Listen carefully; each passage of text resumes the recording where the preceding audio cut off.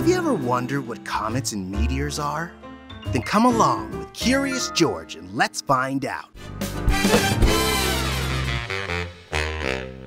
To learn what exactly meteors are, we'll have to go all the way to outer space.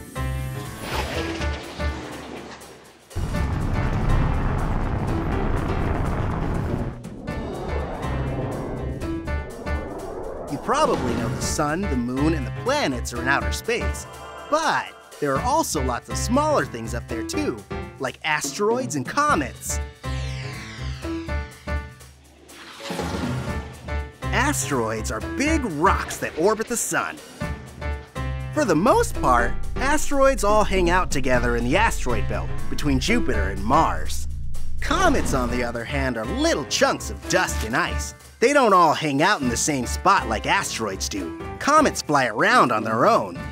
Comets like to zoom towards the sun, but when they get too close, they get flung back into space like a slingshot. Sometimes a comet or a little piece of asteroid gets lost and flies off its normal path. That's when it becomes a meteoroid.